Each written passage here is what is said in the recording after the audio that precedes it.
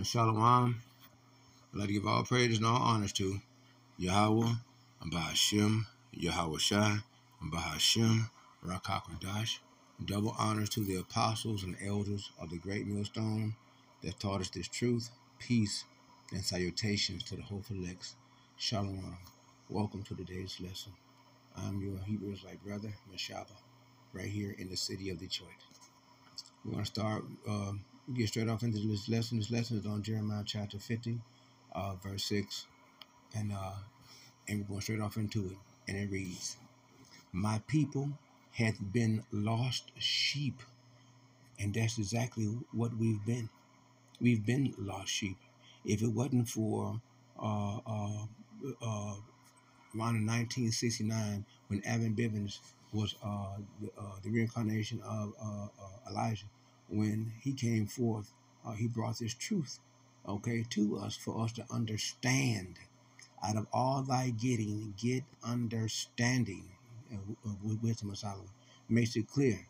Having the understanding is what gives us the edge of having the truth and the knowledge, that we need in order to grow in the Lord and feed the sheep. Okay, and that's an important thing. Okay, their shepherds, okay, have caused them to go astray, and because our people have been a wanting, desiring for and having the itching ears to hear false doctrines, to be drunken of the wines of false doctrines, because our people want to believe all of the falsehoods of the heathens, and of the Edomites. They want to believe all the American dream. That's all falsehood. The concept notion that homosexuality is a human right. Homosexuality is not a human right. And when they were trying to get the thing passed for gays to be able to marry, what they were saying, they were trying to say that gay rights is the same as blacks are fighting for equality in America. It's a completely different situation and a different fight, but they merged them together. Then they came up with that MLB, no, with the Black Lives Matter, the BLM. I think they came up with that. Anyway, enough belaboring at that point. They have turned them away. They have turned them away on the mountains, and see the religious leaders. The Joyce Liars, the TD Snakes. The Creflo Dollars. All of these, the Betty Whites. Well, yeah, they've misled our people into believing falsehoods. And that one image that I use in Caesar Borgia, that Jesus image, all that is part of the falsehood that they've been pushed upon the people, all throughout all the nations, all of the mountains, all the nations. You find all the people in all the lands have been taken by this falsehood. 2 Thessalonians chapter 2, verse 11. For this cause Yahweh did allow a false image, a lie, to be implemented, into this whole thing, because of those that have not been chosen to receive this truth and have this truth. Okay, so they're going to wander off. Okay, like those that are wandering around in the wilderness. And they have gone from mountain to mountain to hill. Okay, they have forgotten their resting place. And see, they have. We see all of the nations of Psalm chapter 83 have taken counsel against us. Okay, and so they've made it their business to try to drive us to the point where we will have no understanding or foreknowledge whatsoever. You see, we would not have the understanding. Remember, they would go with that understanding again. We would not have the understanding of having even realizing the remembrance part that comes about. Only for those that are chosen. Okay, but for the rest of our people, Hosea chapter 4, verse 6, my people perish for lack of knowledge. If they would just call upon the Lord and turn from their wicked ways, call upon Yahweh Bashim Yahshai and turn from their wicked ways, the Lord will be quick to hear from them. You see, he'd be quick to hear them. You see, but they refuse to turn from their wicked ways. This Psalm chapter, we're going to go into the precepts. This is Psalm chapter 119, verse, we in the blue letter. Okay, the blue letter. Psalm chapter 119, verse 176. I have gone astray like a lost sheep, and many of our people have straight gone astray. Because one, when you chasing the American dream, you're chasing the bag. And when you're chasing the bag, you're only going to find out that it has holes. And once you get it, all that you thought was in there ain't there. It's not there. It's just a bag with holes in it. And that's all it is. That's all it is. Seek thy servant, for I do not forget thy commandments. You see, and as servants of the Lord, we don't forget the commandments of the Lord. Proverbs chapter what? I think it's 1, and Proverbs chapter 4, where the Lord makes it clear. My son, obey and keep my commandments. These are instructions for living, instructions for us to live.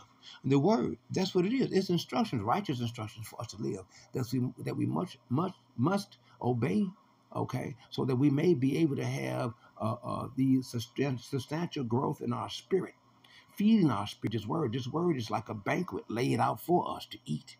So we must eat of it so that our spirits may be nourished. You see, Isaiah chapter 53, verse 6. All we like all we like sheep have gone astray. We have turned everyone to his own way. Right. That's the reason why the Lord says what Isaiah chapter 56, verse 6. Seek you the Lord while he is near. Call upon him while he is near. Seek him while he may be found. Let the righteous man change from his wicked thoughts and change from his wicked ways. Okay, because even a righteous man can get caught up in wicked ways if one allows himself to go slipping and dipping, and allowing the 2/3 to overtake one, because one is not centering his or herself in the word and will of the Lord. You got to center yourself in the word, because the enemy, the 2/3, the heathens and the Edomites, they're going to come at you at different ways, carnally, and it's by the Spirit. Remember, it's this word that we use to hew down the enemy. The weapons of warfare are not carnal. When we're dealing with certain things, you can only hit it in the Spirit. You can't hit it carnally. You cannot. You can only hit certain things in the Spirit. And with the certain situation that these fools try to set up for us, we need to be strong in the Spirit. You see what I'm saying?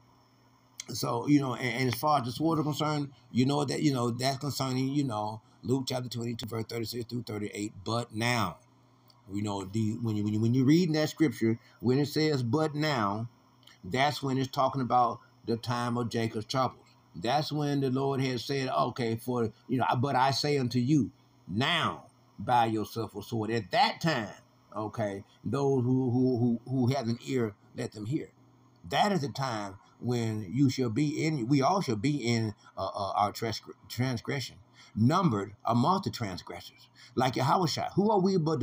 Are we above Yahushua? Well, if Yahushua was numbered amongst the transgressors, then guess what? The time is going to come when we're going to be numbered amongst the transgressors as we get ready to go into the hour of darkness. Okay.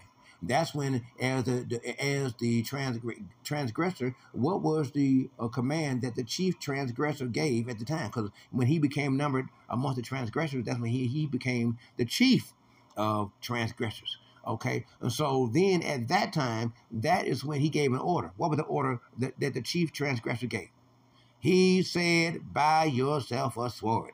Sell your cloak if you have to, but buy yourself a sword. Why? Because we're going into the hour of darkness. You're not going to use the sword to go against Esau, Edom, the Pharisees, the Roman guards, the martial law police, the soldiers, the troops, your political leaders, your religious leaders. You're not going to use your sword against them. You use this word on them for that. But it's only Malchus is the only one that Peter popped. Malchus represents the 2/3. So that's the only one that is going to receive the wrath of an actual carnal weapon that we will use at that time, during the time of Jacob's trouble. Not now,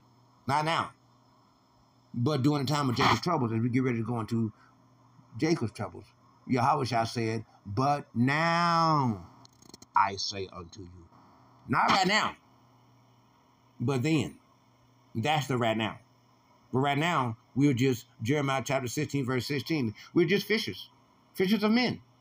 Knowing the terror of the Lord, we're persuading men out here because we know what the terror of the Lord is. But they don't know or even accept or even fear the Lord. But they will fear a carnal weapon. But now buy yourself for sword. Then, at that time, as we're getting ready to go into the time of Jacob's troubles, the hour of darkness, martial law, and all this and that. Okay, for he or she who has an ear, let him hear, or her hear. Okay, but for the rest of y'all, that bit of dark saying was not for you. That was not for you. You are to maintain a complete understanding that the apostles and elders of the Great Millstone is teaching that you are not to take on a sword at all. You're not supposed to take on a sword. The apostles teach that you're not supposed to do that. You're not supposed to get a sword at all, because if you do, that automatically means that you have lack of faith. Okay, that's what the apostle will tell you, that you would have lack of faith. Elder Bishop Zacharon, he will tell you that you have lack of faith if you buy yourself a sword. Okay, that's what he would tell you. You see, flat out. You see. So according to what Yahweh Shem Yahushua is doing with you in your location, in your situation, okay, then you weigh what man says compared to what Yahweh Shem Yahushua says. Okay, and Salakia for guiding this conversation of this video away from the actual topic of this video. Salakia for that. Let's get back into the video. Okay, let's get back into it. Okay, we have turned everyone to his own way, and the Lord hath laid on him the iniquity of us all. You see, Yahweh took all that on for us because we could not bear it all. He was the only one precious enough, with the blood pure enough to do so for us. Jeremiah chapter 50, verse 17. Israel is a scattered sheep. And we were scattered out amongst all the nations. Yahweh Bashem Yahushua did so because of our disobedience. We were disobedient to Yahweh Bashem Yahushua. So he had to do something. He had to do something. We were out of order. We are a stiff-necked people, you see. The lions have driven him away, you see. First, the king of Assyria hath devoured him, and we were devoured. Remember that him is us, Jacob. And remember, we were under the Assyrian captivity. We done been through the Assyrian captivity, Babylonian captivity, the Persian captivity, the Roman captivity. I mean, now we're here under this American, which is a revised Rome captivity all over again. But this is the last one. This is the last one. And last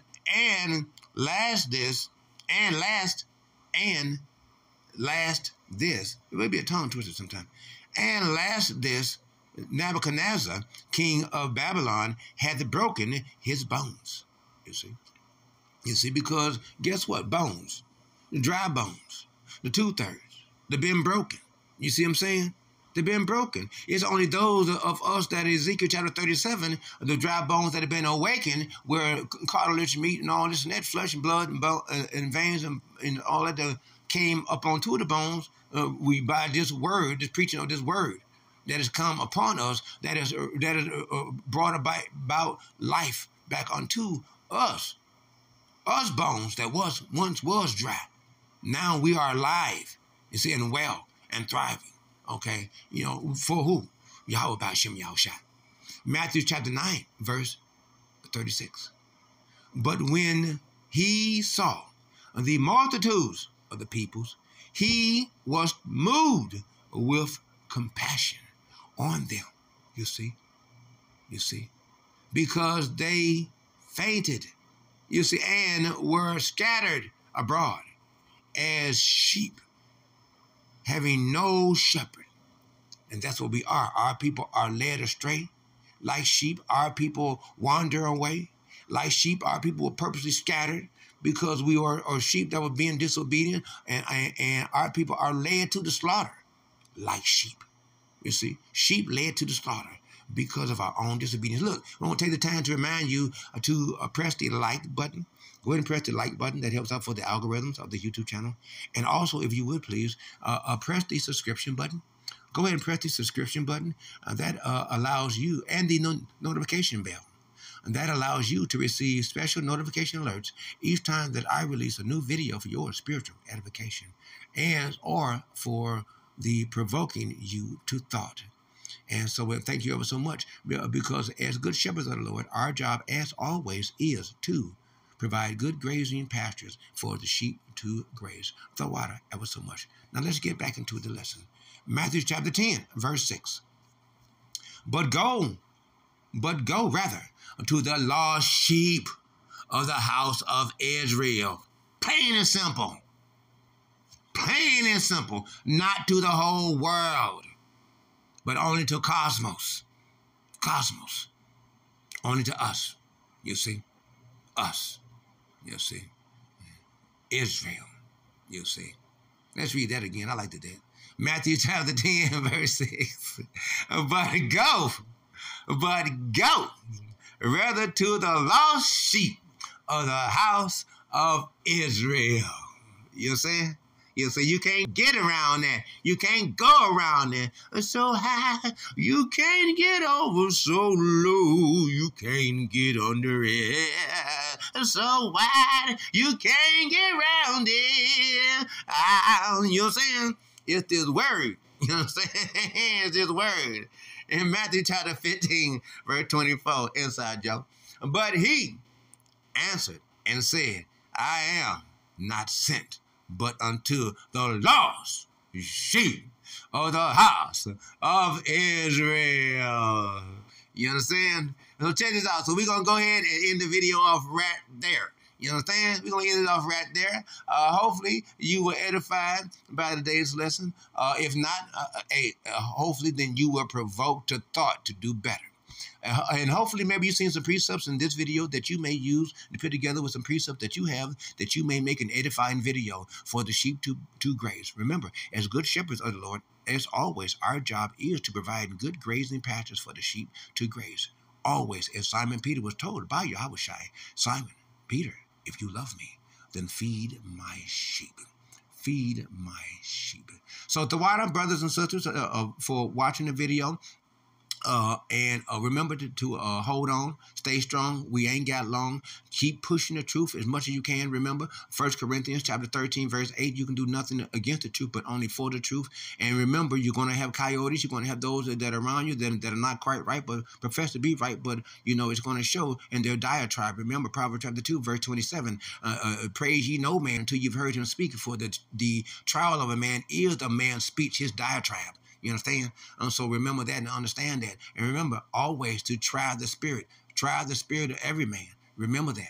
And also, remember, this word is the only power that we have that is the true strength and that carries us on and gives us motivation. Remember, Yahweh Ba'Shem Yahushai is going to bust up all of the camps. Every camp is going to be busted up no matter who you are, where you are. Every camp is going to be busted up because Yahweh Shai wants to know, what are you? Are you a precious stone of what kind? What type of precious metal are you? What type of precious metal are you? Are you a lively stone or a dead stone? If you got life in you, then what are you doing right now? The Lord is going to sift the house of Judah. He's going to sift the house of Israel, and all those that sit on their dust shall be visited by the Lord. What are you doing? And so, we'd like to give all praise and all honors to Yahweh and Ba'Shem, Yahweh Shai, and Ba'Shem, Rakakwadash. Double honor to the apostles and the elders of the great millstone that taught us the true peace, and salutations to the hopeful elects. Shalom to the hopeful.